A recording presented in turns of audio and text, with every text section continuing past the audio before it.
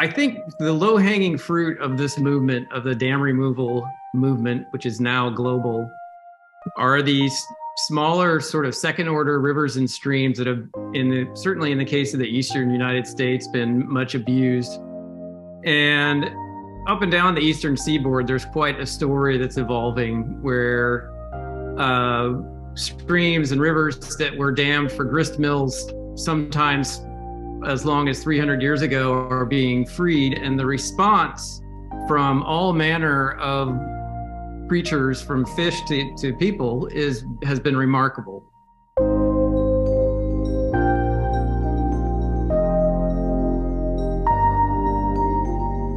Welcome everyone to this 24th webinar in the series Life Saves the Planet, co-hosted by Biodiversity for a Livable Climate and the GBH Forum Network. We're presenting this particular webinar to announce the publication of a very important book titled Cracked: The Future of Dams in a Hot, Chaotic World, which will be available everywhere on May 2nd and available at Patagonia.com a few weeks before that.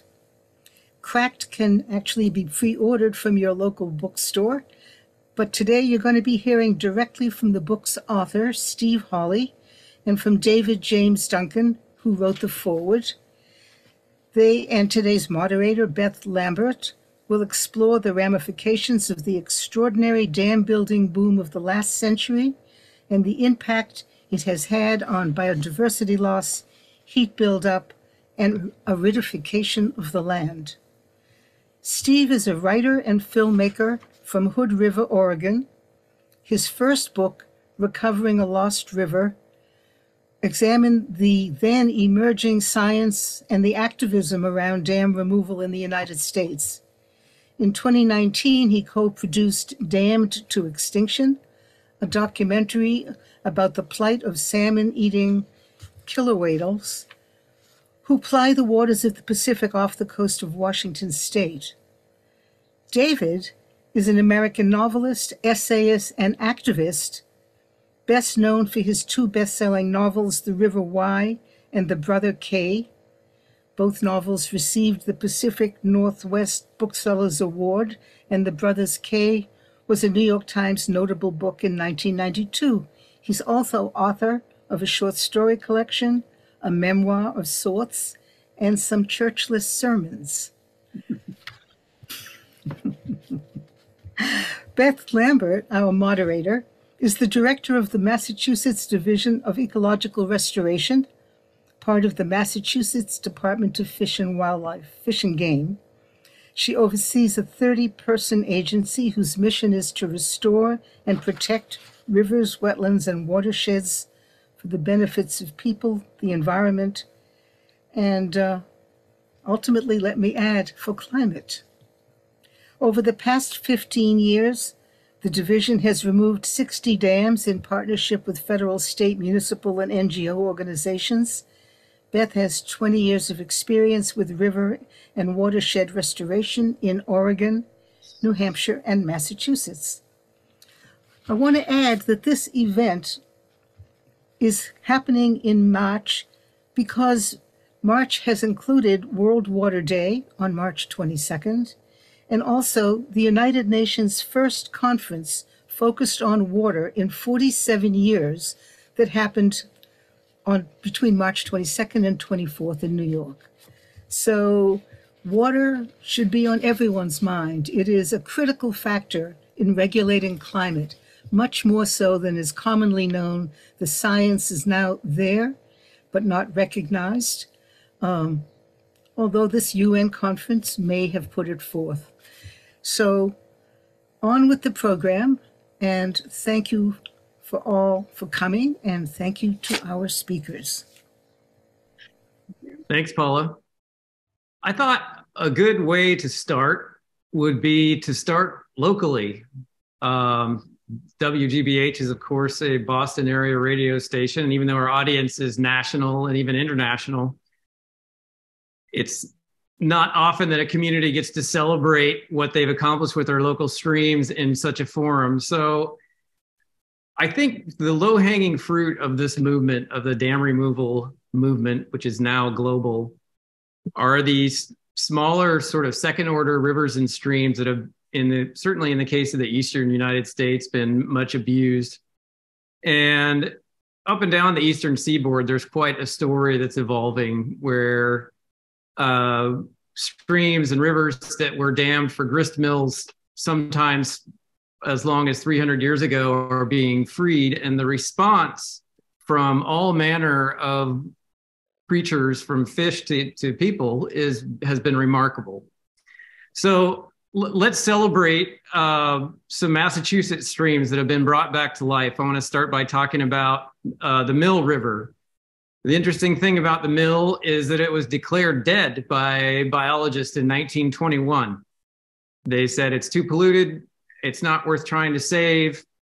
As time went on, there were some problems with flooding, and an outfit called the Mill River Restoration Partnership started working on bringing Mill River back from the dead.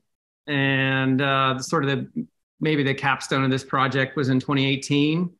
An 85-foot long dam, the West Britannica Dam, was removed.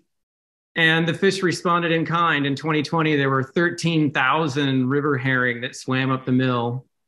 And that recovery has continued. Beth, our moderator, just told me before we started. The mill has 30,000 river herring coming up every year now. And also in Massachusetts, the town brook has undergone a similar restoration. They've taken out 5 dams.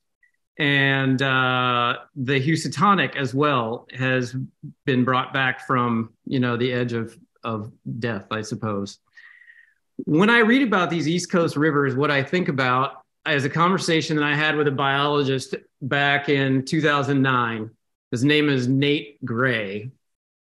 And Nate showed me the Kennebec River around where Edwards Dam had sat since the 1830s. And it was a remarkable evening walk. We watched short-nosed sturgeon flipping around in the river. And it was that time, that magic hour of the evening, when people that love rivers start to talk about what causes them to love these types of places. And Nate told me that when they took out the Edwards Dam, that church bells rang throughout Augusta.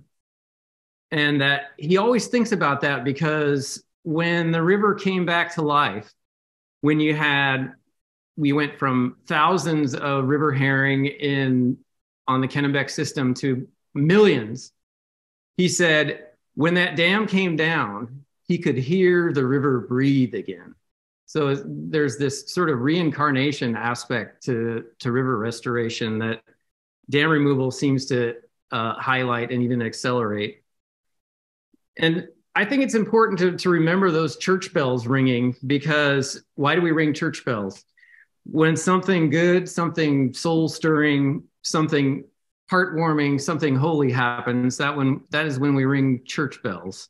And I want to come back to that thought.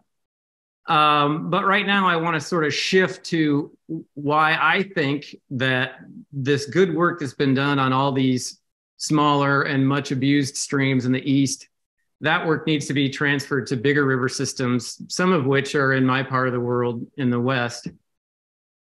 I think should our species happen to get through climate chaos, and the history of it is written, one of the chapters will talk about the extremely unfortunate timing of 20th century dam building frenzy.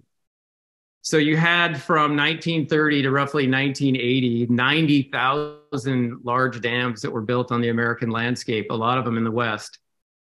And those dams history will tell the story of how they had a really short lifespan. Some of which, even without climate change, we already know the reasons why.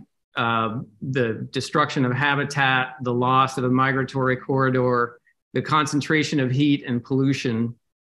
But now with climate change, I can think of 3 reasons why large dam removal needs to be a priority for our federal and state governments, and sort of the catalyst for a change about the way maybe we think about the West in general.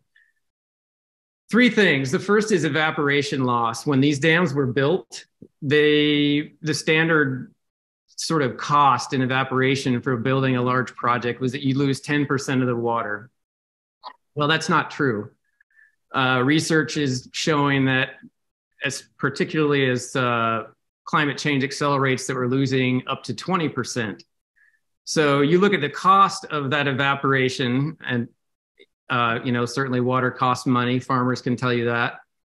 There was a transaction that happened on the Colorado Basin where the city of Los Angeles acquired some more water rights, and some insightful number cruncher took the price per unit, per acre foot, that Los Angeles paid for that water and multiplied it by the known amount of evaporation that has come out of just one project, Glen Canyon Dam on the Colorado.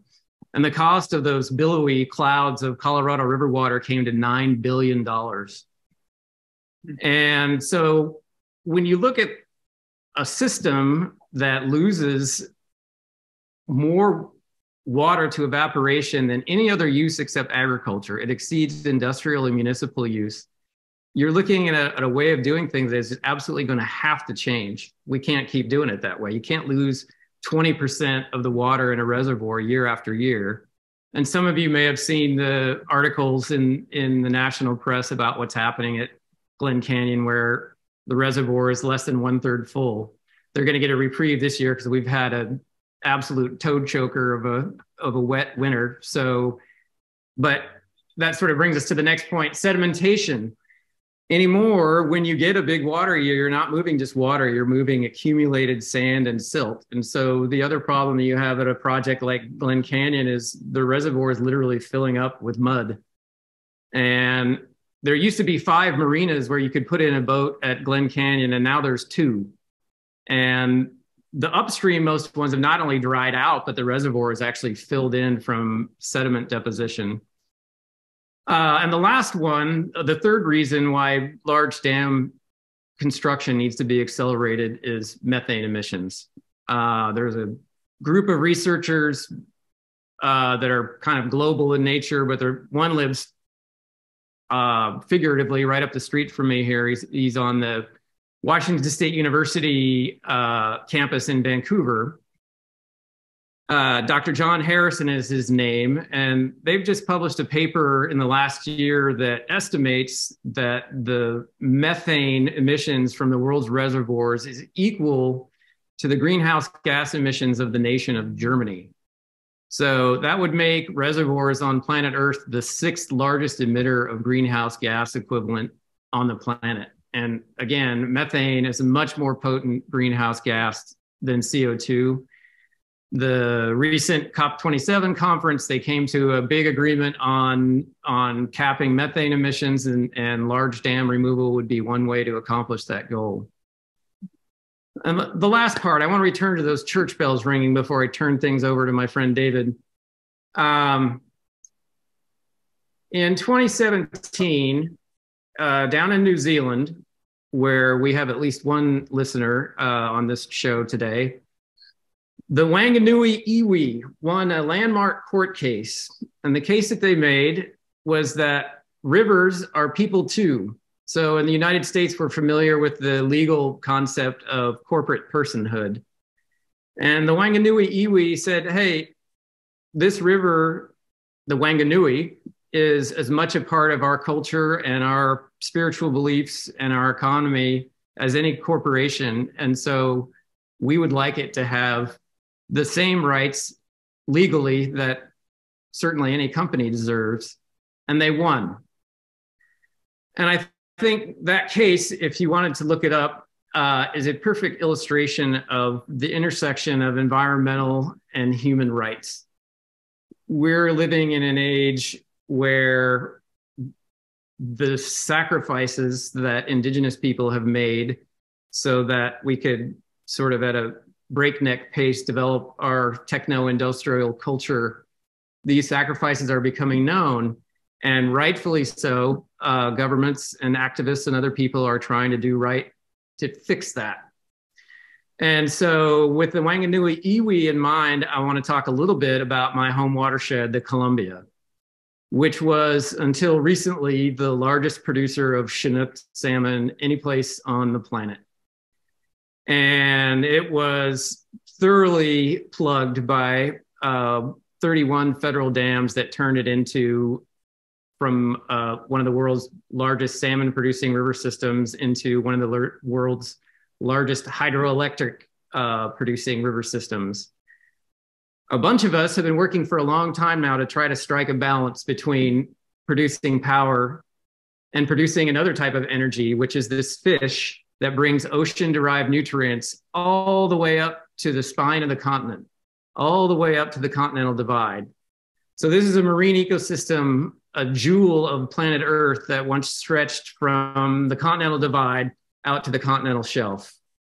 And it, among its other many accomplishments, gave rise to hundreds of indigenous cultures that made salmon the center of their cultural and religious and economic lives.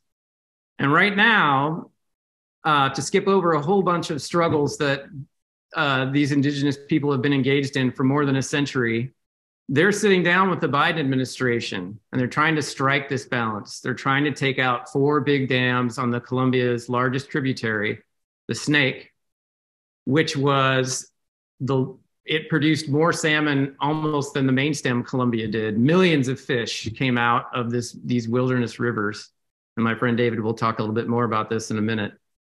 But it's an exciting time for the Columbia and for the Snake and for the indigenous tribes of the Pacific Northwest, because I think they've come together in an unprecedented way to try to show the rest of us kind of about the magic and even the sacredness of our river systems. And I am hoping mightily that church bells from Lewiston to Astoria will be ringing loud and clear at some point in the next few years. And before the show's over, we'll furnish folks a link that they can send in their own comments to the Biden administration. They're trying to make a decision about this issue over the next few months. So with that in mind, I'll turn things over to David Duncan. Thank you, David. Yeah, I live on the eastern side of the crown of continent in Montana, very close to the edge of, well, I live within 23 miles of as high as salmon can travel. And it's over 6,000 feet above the Pacific and 650 miles away from it. And I moved there 30 years ago. I am a river junkie and was just massively in love with these high tributaries that still had salmon. When you're fishing, fly fishing a stream for a fish this big, and all of a sudden you see something in the water swimming gracefully that's the size of a small child, it really rattles your cage. And I just lose all predatory instinct. I'm not interested in catching a 12-inch trout. I just want to watch this miracle that has come 600 miles. And the kind of story that drives me crazy is that I've had a wonderful time taking friends, some from a couple from Massachusetts, actually. Wonderful musicians, Jeffrey Foucault and Chris Delmhorst, and their daughter Hazel. I took them to a pool on one of those high tribs with a wonderful pioneer era name, Killed Colt Creek. I don't know what that story tells, but anyway, Jeffrey was ready to fish for cutthroat. And as we reached this pool that's to hell and gone, little 7-year-old Hazel was very brave on that walk. It looked like Navy SEALs were in the pool above where Jeffrey was fishing. Lots of them, their heads bobbing up, and it was the backs of massive spring Chinook salmon. And Hazel and her mom, Chris, just sat mesmerized for 3 hours watching them. They moved through the pools in daisy chains. And if you watch just the shape of their swimming, it forms like a long chain of infinity signs. And it just feels like you're seeing something eternal.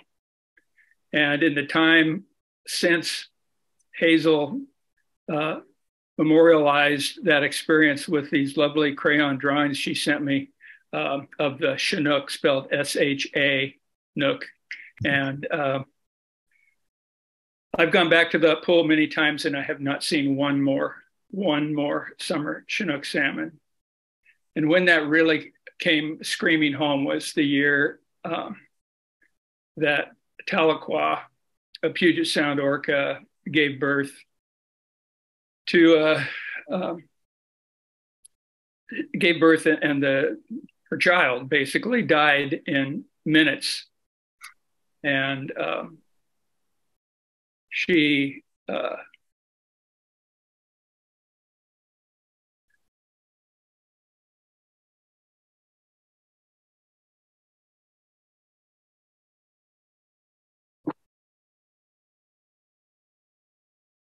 took the child in her mouth and began carrying it. And for 17 days,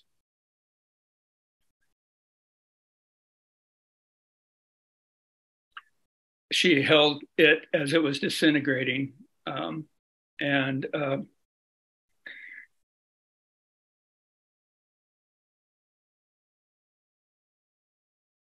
There's on my screen, there's hearts pouring out from people who are listening who know this story. These floating hearts are killing me. On day 9, her pods surrounded her and they would begin holding the dead infant. And I'm here in the house, my daughter's house, and I have a new grandson here, which doesn't help. 7 weeks old. And anyway, she carried that for all those days. But on day 9, when her pods surrounded her and she was given relief by them also holding the disintegrating child, I went in desperation over the crown of the continent to all those Idaho streams, and I looked in every pool in which I'd ever seen spring and summer Chinook, and I saw none. I looked hard all day long, and when I got back home, I made a terrible mistake. I looked to see what the news was from NOAA, and there was a site where NOAA had been recording Tahlequah's cries.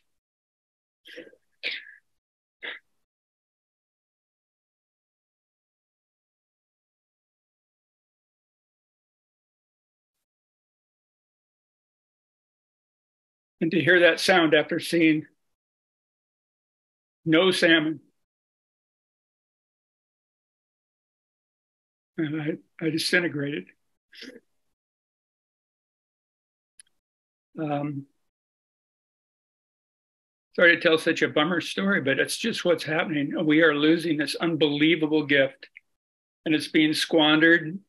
And it's also being buried by unbelievable ignorance and lies by political representatives all over the conservative part of the Northwest. And it's literally heartbreaking. And that's my little pitch. What do you got, Steve? I need a little relief here. Well, I think we could take on some questions. I made a movie about that subject, and it also turned me inside out. You know, I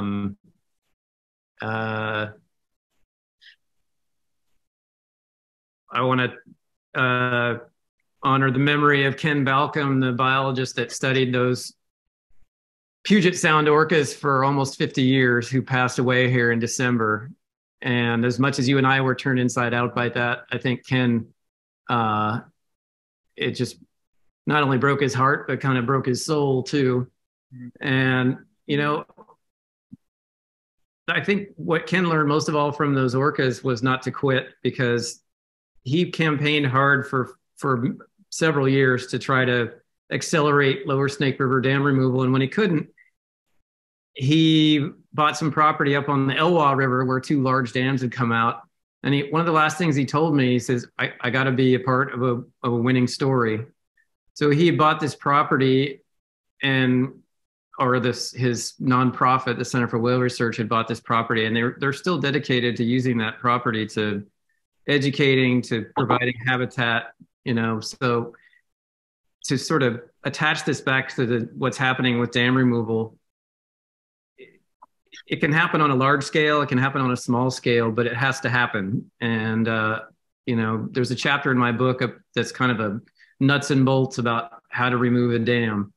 And the big ones are just more of everything it takes to remove a small one. And it's going to take longer.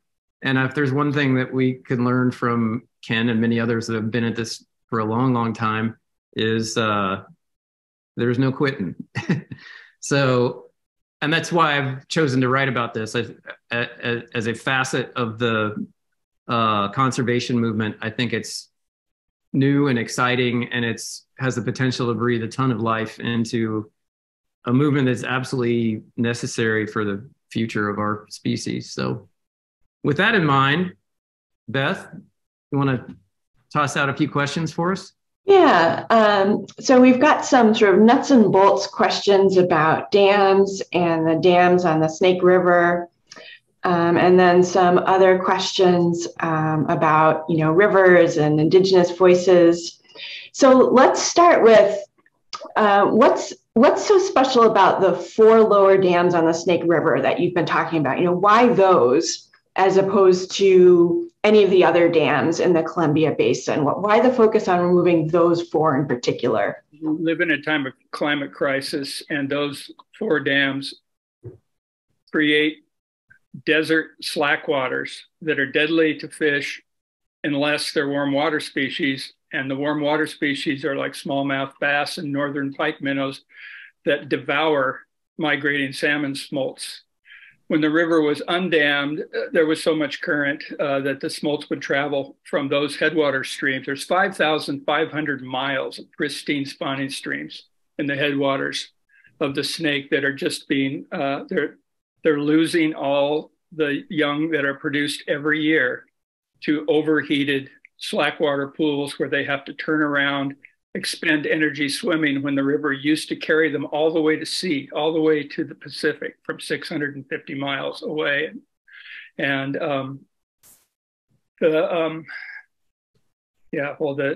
the Snake River, there's several other crimes besides the predator species that are introduced by the reservoirs.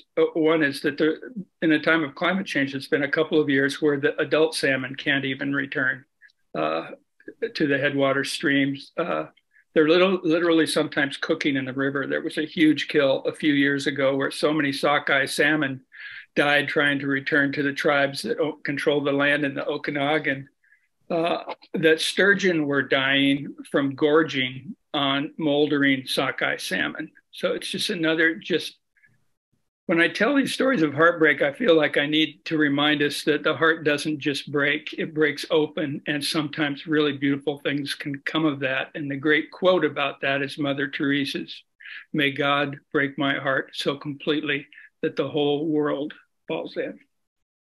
So I'm not trying to create despair, I'm trying to do the opposite, but a heart opening kind of break is a positive thing. It can make us in sorrow and grief. It can make us wiser and more compassionate and kinder.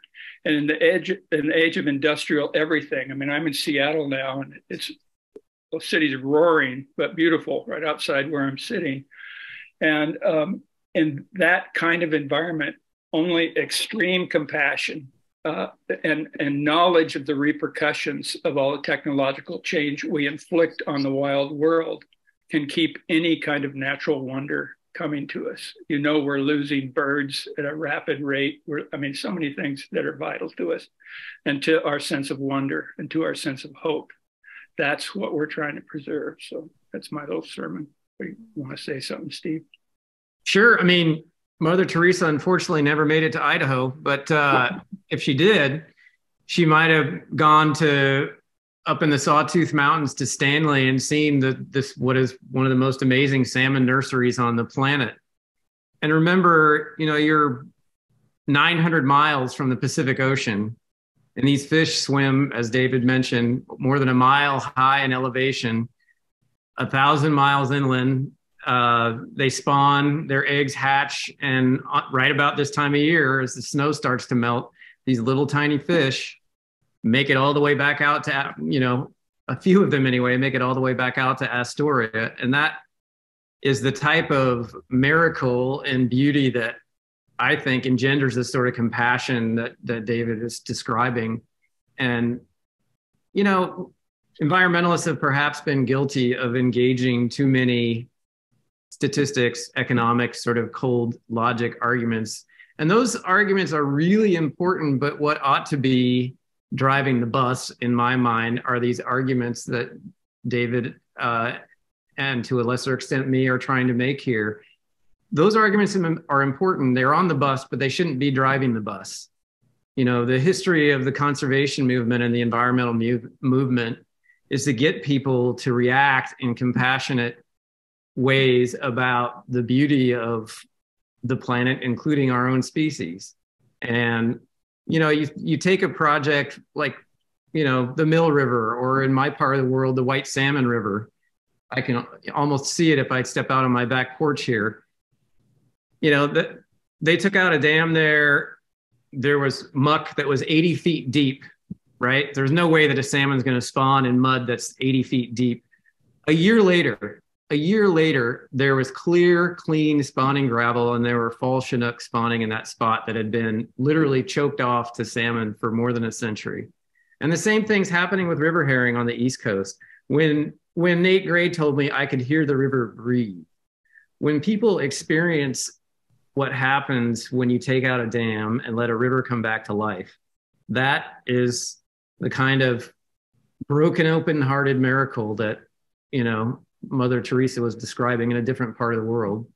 But that's the crisis that we're facing with climate chaos and everything else. That is exactly the kind of compassion that we need to, if we're going to have a shot at, you know, continuing with the grand human experiment. Thank you. So we've got a couple of questions here about dams and their impacts. Can you speak a little bit more about the link between dams and impoundments and methane? Sure. This is a relatively new branch of science, but it's expanded rapidly. And I'm not a scientist, so I'm just parroting what scientists have told me. But essentially, when you get organic material, and in every reservoir, there's this constant influx of organic material, sediment, leaves, you know, wood. When that weed growth, I mean, tons of aquatic weed growth. That's really the right. That is often driven by agricultural pollution, where you have fertilizers that are causing massive algal and aquatic plants to bloom. When that organic material decomposes anaerobically, the byproduct is methane. That's kind of the main passage, or the pathway, I should say, by which methane is produced, but there are several others. If this branch of science has grown enormously over the past decade, and so if you search methane emissions from reservoirs, you can spend a whole day. The EPA, the Environmental Protection Agency, has acknowledged that this is a real thing, and they're researching it. Universities all over the world are researching it. They used to think it was only significant in tropical reservoirs. Then they found it in boreal forest way up north. And now it is a phenomenon that they're confident is happening at every reservoir at some scale all over the world. Wow. So, you know, a lot of change in the way that we store and deliver water needs to happen really quickly. And I think methane in particular is going to be sort of the, hopefully the nail in the coffin for a lot of large projects, that some of which don't even pencil out economically anymore. So I'll leave it at that. A question came in with the registration regarding other methods for storing water. Are there ideas that you can speak to on how we can replace the water storage function that some of these large dams provide? Sure. I think the most exciting one is aquifer recharge, right? And you think about a place like California, which has a lot of super agriculturally intensive practices. And unfortunately, in California, they've actually emptied out a lot of groundwater. And what they're finding, particularly with some new technologies related to geology, is that you can actually, and keep in mind that the snowpack in California this year is about probably between 150 and 200% of normal all over the state.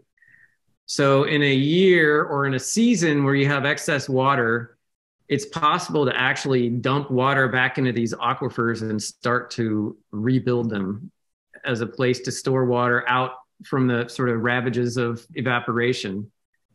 There are other things that can be done. One thing that's been suggested is to, and this doesn't make a lot of sense to me, is to get rid of large reservoirs down in the deserts and build more smaller ones up high in the headwaters. I don't really see that as a viable solution. I think part of it starts not with science, but with politics, and particularly in the American West. And I know this is a major issue in the Snake River Basin. The agricultural lobby has a stranglehold on a lot of good things that might otherwise happen. And the farm lobby in this country has power all out of proportion to the number of people that they represent. And the same, I would say, is true of the hydropower industry. They've done a pretty decent job of making sure that the science around methane emissions doesn't get too far out into the ether. So, that's why forums like this one are so important, because, information is exactly what people need. Yeah, I agree with you. What role are Indigenous voices playing in the discussion about the Snake River dams and other dams in the West? David, you want to take that one? I don't, because if I get anything wrong, my Indigenous friends will kill me. Right. Say, Steve, you're on the line. You wrote the book. Yeah, they'll kill me too, but that's all right. I think what I said earlier is important to emphasize. Right now in the Pacific Northwest,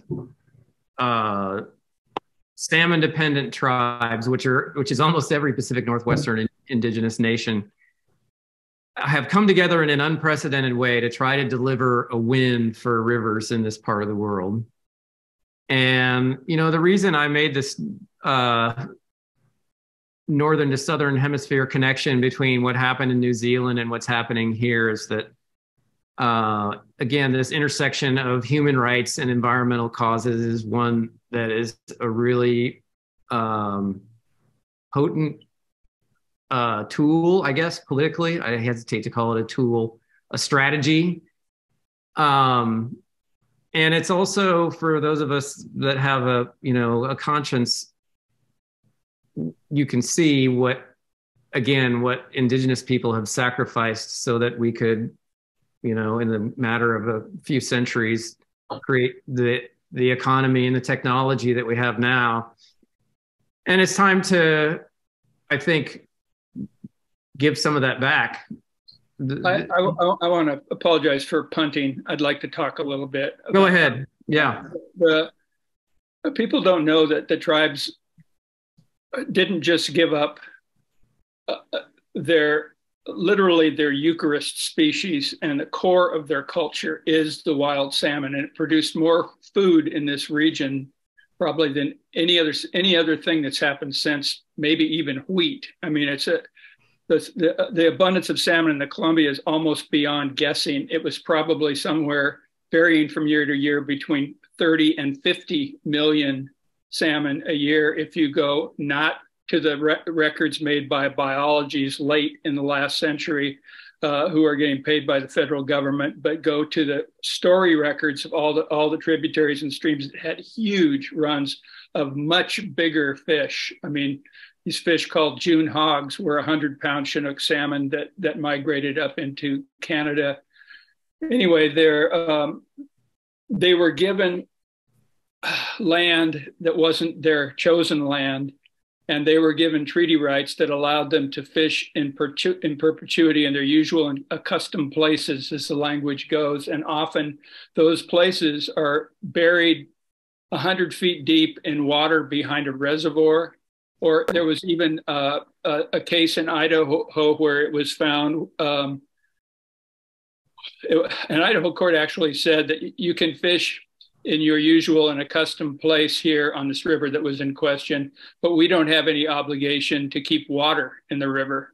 So you're getting tribes fishing in a dry stream bed while irrigation takes what they were guaranteed by treaty rights. So the ways in which they've been screwed are endless. Their patience and kindness has been staggering. I spoke to tribes at University of Montana a few years ago when they were redoing, and First Nations people who'd come from all over because they were redoing the treaty rights on the Columbia River between the US and Canada. And of course, the tribes, it's their sovereign lands. And right before this event, the Trump administration said they wouldn't be sending a representative. Then the Trudeau administration did the same thing. And then all these tribal people still came to this event just to share the knowledge of the good things they've done on their separate reservations with each other. And I've never seen more gracious people in something that would have just, I would have just been in an impotent rage. And there was just such kindness. And I also spoke about how we have a tradition called the Eucharist in Christianity that's 2,000 years old, about the body and blood of Christ. They have a tradition in their world where for 11,000 years, wild salmon were the same thing. And to say, well, we can't bring salmon back to all the salmon rivers above Grand Coulee Dam anymore. That era is past. That's like telling Pope Francis or Mother Teresa, well, we don't believe this hocus pocus, eat a cracker and drink a little grape juice and pretend that's Jesus. Come on. And that's just not the way it works. It's this is sacrosanct. And it was also their source of income. Salmon were replaced with hydro, and the tribes were given nothing in return. And I mean, the number of ways that they've been battered and still remain so many admirable people in the tribes in the West. So that's my little story. I'm going to add one more thing to that. What goes missing a lot of times from a non-Indigenous perspective is how sophisticated some of the tribal strategies, in addition to their patience and kindness, the Nez Perce Nation, the Nimipu, are in the process of coordinating with other Western tribes to build a virtual power plant.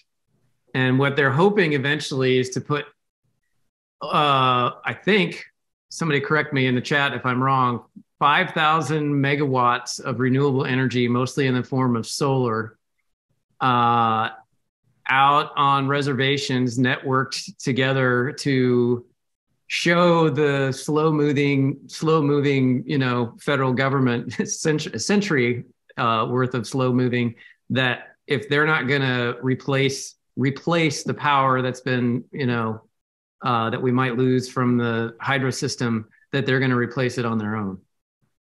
And if you go, the first step in this process, if you go to Lapwai, Idaho, and wander through town, the first goal right now is to put solar panels on every residence in Lapwai and every building in Lapwai. And judging by the pace and scale of their progress, they're gonna hit that first benchmark pretty soon. So those are all exciting, heartening developments that unfortunately don't make the news as often as they should. We actually have a question about that just came in.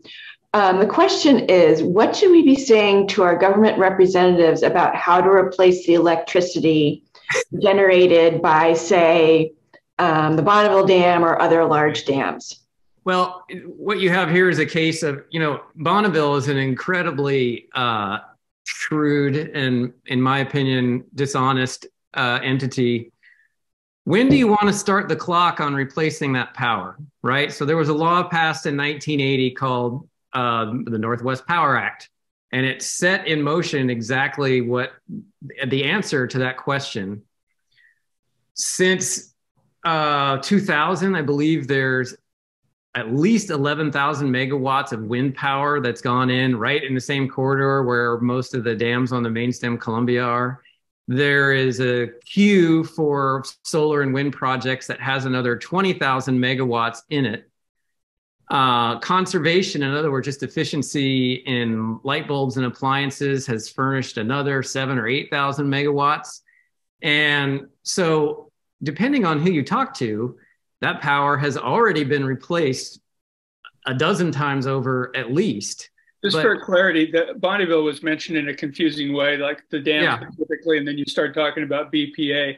Sure. Nobody's talking about removing those 4 dams that get the salmon to the Snake River. We're talking about the 4 lower Snake River dams that are inexcusably deadly to salmon with no profit. That can't, I mean, they're really screwing ratepayers and taxpayers. It costs a huge amount of money just to send a barge from the fake seaport of Lewiston, and it's the most economically depressed small city in the Northwest. I mean, they've really sacrificed themselves in the belief that something good could come of that.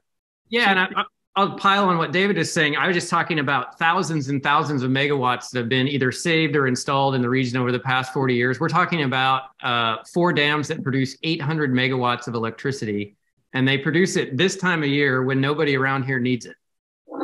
That's how absurd the situation is. So thanks for clarifying, David.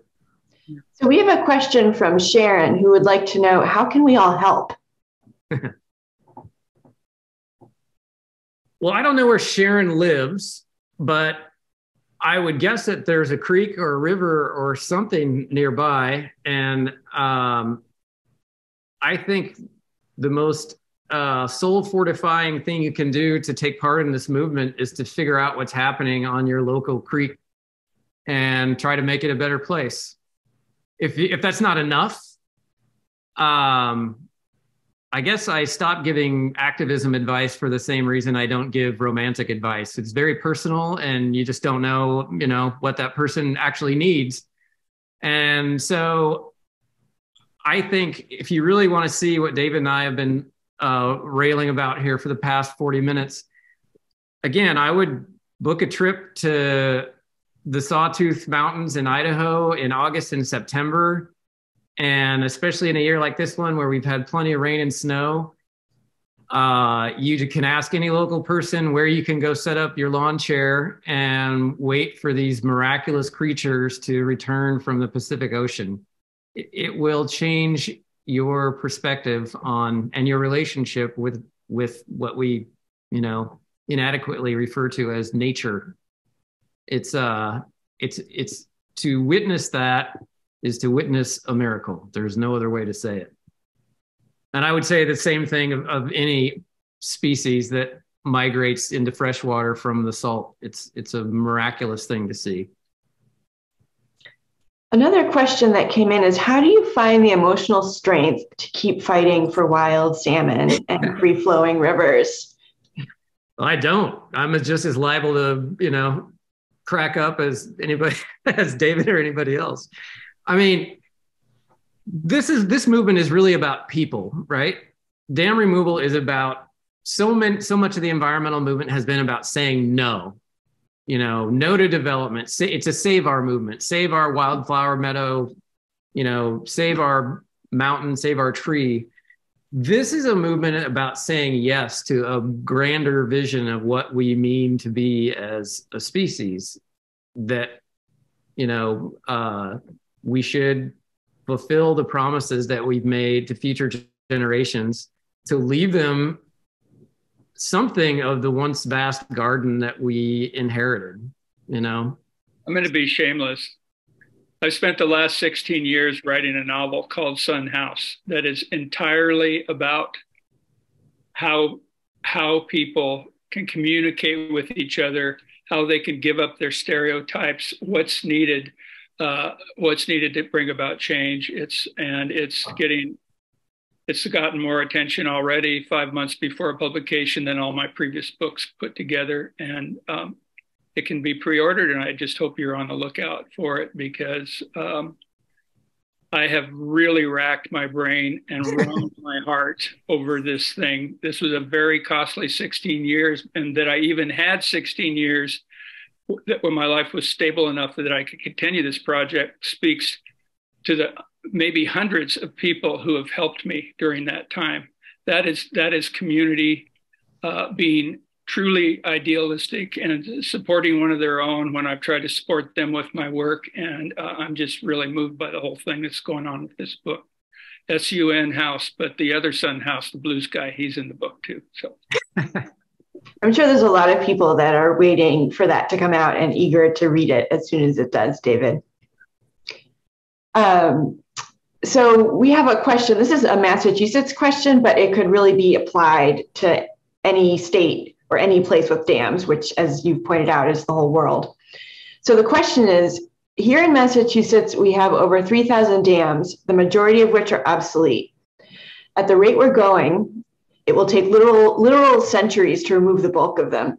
How do we build the momentum necessary to take on a challenge of this scale? I don't know the answer to that. Right now, that's a tough one. Our politics is just, American politics is in crisis. There are people with extremely opposed points of view. I just know from experience what it feels like to be part of a viable community. So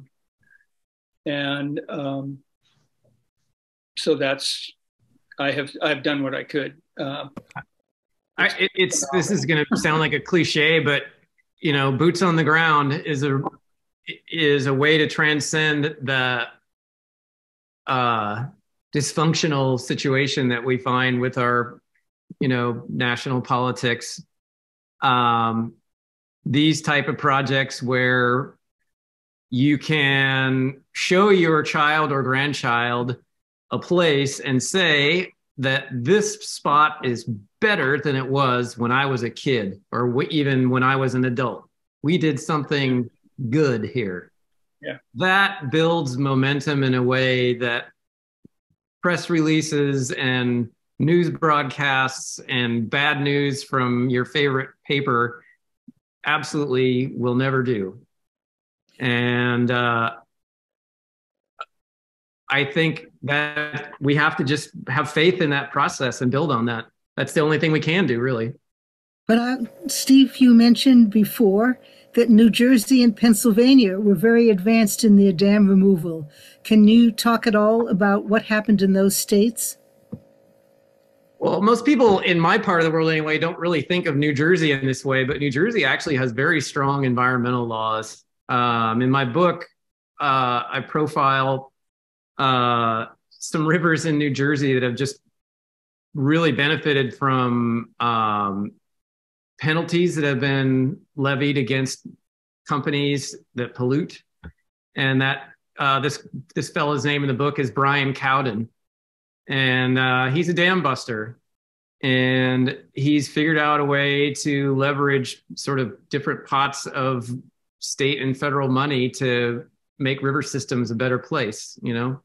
It takes all kinds of minds to bring a dam down. It takes the extrovert that doesn't mind being pushed in front of a bunch of microphones to speak eloquently. It takes somebody that can sift through stacks and stacks of bureaucratic dead language and paperwork to figure out where those hooks are. It takes somebody like a heavy equipment operator that has a gift for seeing how a stream might be put back together after a dam or some other obstruction is removed. And again, that's why I think this is such an exciting facet of all the social movements that are happening around the planet right now. This is a pathway to look at how we live and where we live in a new light. And so it gives me a counterweight to all of the pessimism that we all sometimes feel, that, it's a community effort to get a dam taken out, and that should feel good. Yeah, thank you. So we're coming, I think, to the end of the session here.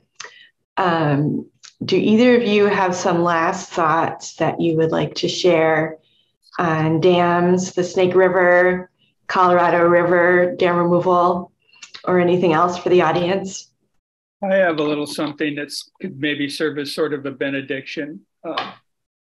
Cormac McCarthy has a novel called The Road that ends with a beautiful description of wild brook trout after a post-apocalypse world could no longer sustain them, and incredibly poetic. And I just thought if Cormac lived amid the salmon streams of the interior West, the last paragraph of The Road might read something like this. I'm going to break my heart again, but once there were wild salmon in these mountains. You could see them standing in the clear currents, the edges of their fins trembling in the flow.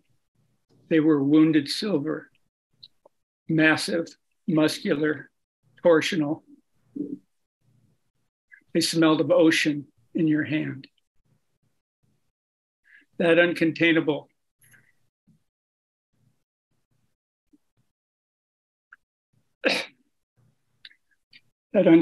wildness in every stream. On their sides gleamed maps of the ocean and its becoming. And on their backs, mazes the way by which they'd come, maps and mazes of things that could not be put back.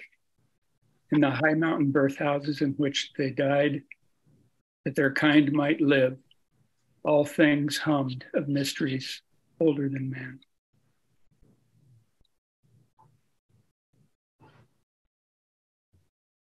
Thank you, David. Steve, do you have any closing words for us? Hey, you want to read that again real quick? Nah, I'm just kidding. No. Thank you. That was beautiful. It really was. And thank you to WGBH. Thank you for everybody that took the time out of their evening or their afternoon to listen to this. And please take, if there's anything that you've heard that's inspiring, sentiment without action is the ruin of the soul. So don't let your soul be ruined. Go fix a creek somewhere. Yeah, you're Thanks very much. I really enjoyed talking with you both. Thanks, Over Beth. to you, Paula. Thanks, Beth. Thanks, Steve and David. Yeah, thank you for an incredibly informative and very moving depiction of what has happened with dams in this hot, chaotic world. And yeah, we see a lot of room for people to come into their communities, into their city councils, however small or large the community, and mobilize people to think about the impact, the negative impact of the dams that are having a particularly negative impact, which is most of them, and find ways to work together as a community. It can be civic science for young people. Helping to work on a dam removal project is an incredibly healthy thing for young people to be doing in a world that they see is in a lot of trouble and that they feel probably a little helpless about doing anything about.